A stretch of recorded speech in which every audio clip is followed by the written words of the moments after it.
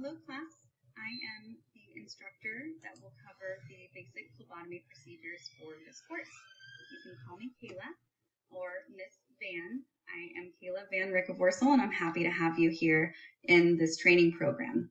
So first and foremost, we're going to cover the anatomy of the arm for blood draws. There are 3 veins in the antecubital fossa that we commonly draw from. Our number 1 choice is the median cubital vein. That's the vein that is in the center of the antecubital fossa, has great flow and less risk for injury. Our number 2 would be the cephalic vein.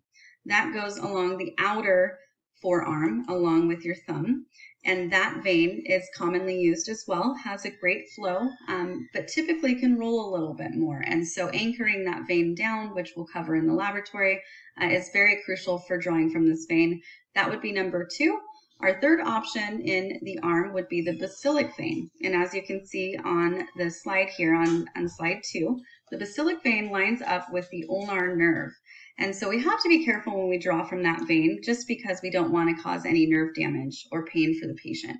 And so I will explain in the laboratory, but that one, it's very crucial to have the correct depth and angle of the needle. That way there's less risk to that nerve. On slide 3, you'll see a chart of the nerves and vessels in the arm. Again, the ulnar nerve is the most commonly that is the most common nerve to have damage from a draw to. And so we'll want to be careful when we draw from the basilic vein. On slide 4, you'll see the veins of the forearm. This is just a basic chart here. Again, our number 1 is the median cephalic. That's right in the middle of the antecubital fossa. Number 2 would be the cephalic vein, which goes along your thumb line. And our third option would be the basilic vein that goes along with the pinky line. Again, there's nerves in that area, so we try and stay away from them. All right, slide 5, we're going to talk about how to apply a tourniquet. This is a big part of phlebotomy. Applying the tourniquet appropriately is key for a successful draw. You want to apply it 4 to 5 finger widths above the draw site. And so typically it's a couple inches above the antecubital fossa. Now, depending on how low or high you're drawing, you may alter that a little bit, and we can demonstrate that in the laboratory for you. But applying the tourniquet is very crucial because you want the correct amount of pressure.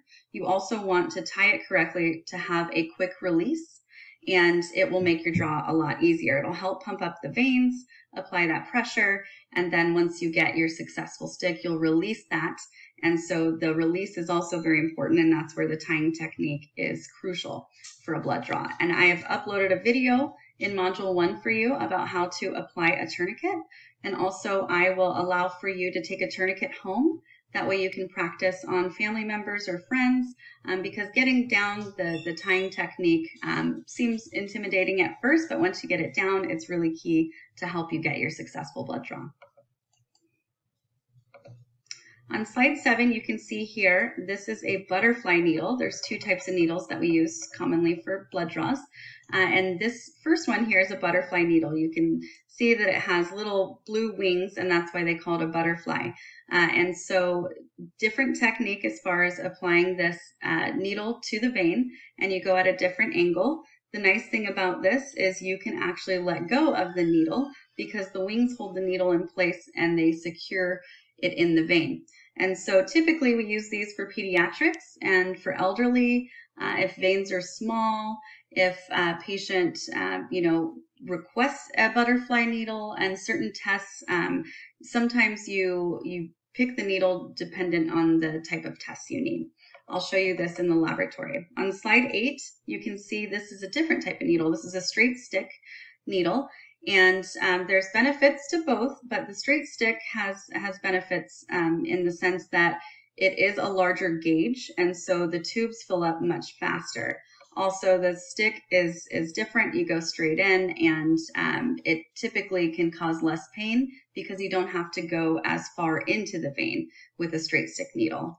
Again, I'll demonstrate this in the laboratory for you.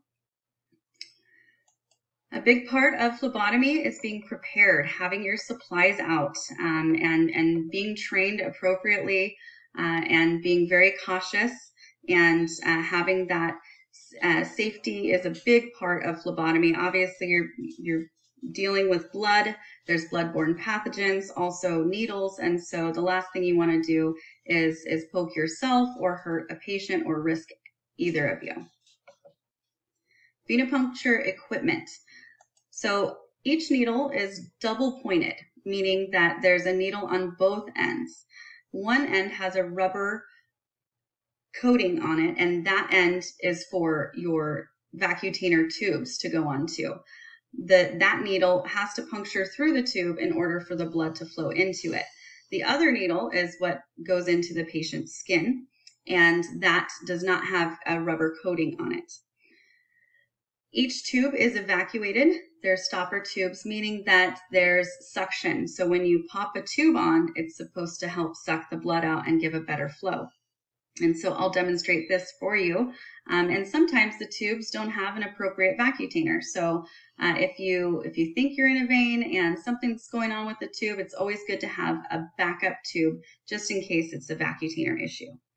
The needle holder, which we call a hub, is the plastic device that you twist onto the rubber coated part of the needle. And this secures the tube onto the rubber sheath, and that is your main holding device. Again, I'll demonstrate this for you so you can see, but you always use a needle holder or hub with every draw you use. Sharps container, very important. Obviously with a needle, you want to be extra careful always. The nice thing is there's safety locks now on every needle, and so I'll teach you that in class. But a sharps container is crucial. You need that within hand's reach always whenever you do any draw. That way you're not walking around with the needle. The second you take it out of the patient's arm, you put it in the sharps container as soon as you can. Winged infusion sets, butterfly needles, that was the first picture on slide 7. Obviously looks different than a straight stick needle, and I'll demonstrate that for you as well. Sometimes we use syringes for blood draws, and I'll demonstrate that in the lab. It really depends. Sometimes, especially elderly, or if you work in a dialysis clinic, their veins can collapse, and so sometimes the vacutainer suction is too much to where it sucks too fast. Therefore, we would do a blood draw out of a syringe, and we'll demonstrate that to you as well. Of course, you're going to need your tourniquet. You'll need a marking pen because labeling the tubes is first and foremost. You always want to make sure you have the correct patient, correct blood. Alcohol swabs, we always need to clean the site. Gauze pads, right after you take the needle out, you need to apply pressure so there's less risk for a bruise or hematoma. Bandages, either tape or Coban gauze often is used to apply pressure after the draw. And then, of course, gloves. Always need gloves. Here on slide 11, it shows you a picture of a commonly used little cart or bucket. Often phlebotomists will carry this around with all their supplies, and again, having those extra tubes nearby if there's an issue is always nice, because if you're in a vein, the last thing you want to do is have to get up and grab something, and so having that within reach is nice, and that's why we like to use these little buckets. PPE, personal protective equipment. So definitely number one is gloves. Most gloves are latex free now, but we always want to ask if there's a latex allergy, because we do have vinyl as well as latex gloves. But it's always important to ask. Most patients will tell you ahead of time, but it's always important to ask if there's a latex allergy. Typically, we like to put gloves on first, but you may palpate the vein if you don't see it immediately and you want to feel first to know that you have an accurate site and you feel confident within that vein. You can touch the vein and palpate first, and then put your gloves on, and then clean and proceed. Here on slide 13, it just shows the vacuum needle holder, the tube, rubber stopper, kind of explains things. The rubber sleeve I was talking about, which is the other side of the needle. Here, the tip of the needle with the bevel, which is a little hole in the needle, and you always want bevel up, and that will contribute to a successful draw without injury. Slide 14 talks about syringes, and that again is used often if geriatric patients especially have problems with veins collapsing, they're going through dialysis, there's a lot of scar tissue, but drawing from a syringe is a lot different than using a vacutainer, and we'll cover this in class. Antiseptics, always important. The last thing we want to do is risk an infection for our patient, and so we always clean the site before doing a draw. And if you need to repalpate when your gloves are on, you clean again after. We always want to make sure that it's a sterile site, and most of the time we use alcohol. Alcohol pads are standard. However, there's some tests that require a different antiseptic, and so if you're doing a blood alcohol test, for example, if you use an alcohol swab, that can alter the results. And so there's different antiseptics that are appropriate for certain draws and certain tests. Slide 16 talks about evacuated collection tubes. Again, with the vacutainer system, that is pressure to where it will help the increase of blood flow into the tube.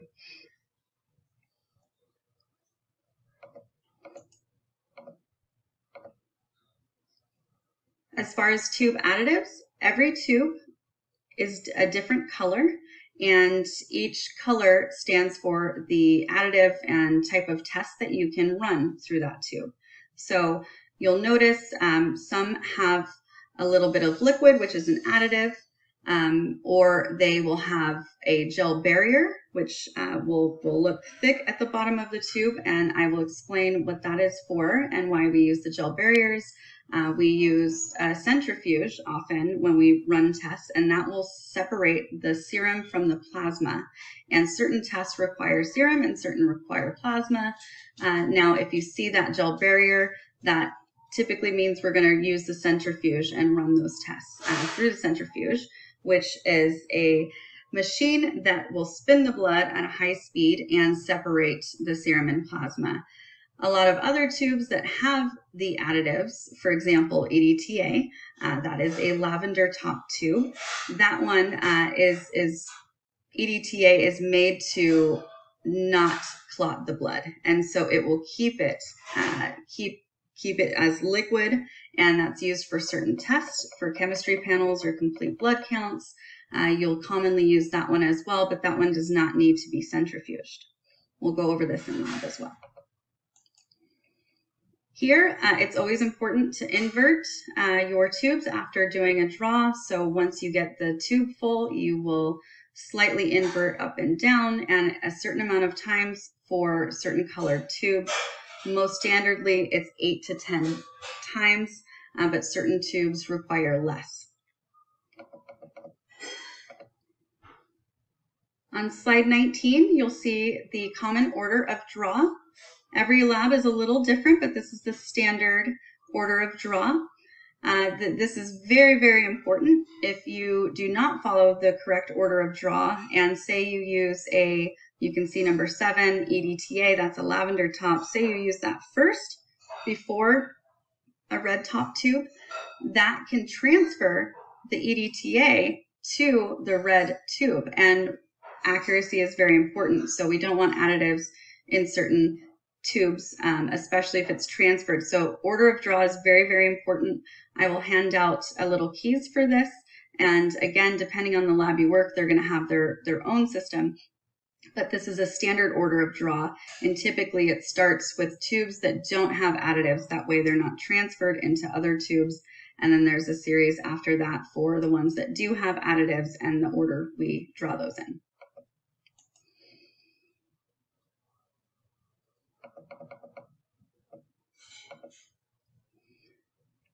You can see here on slide 21 the different colors of the tubes. So you will have yellow, light blue, red.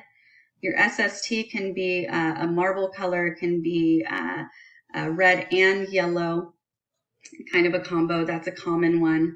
You'll have a gray tube or PST, you'll have green, lavender,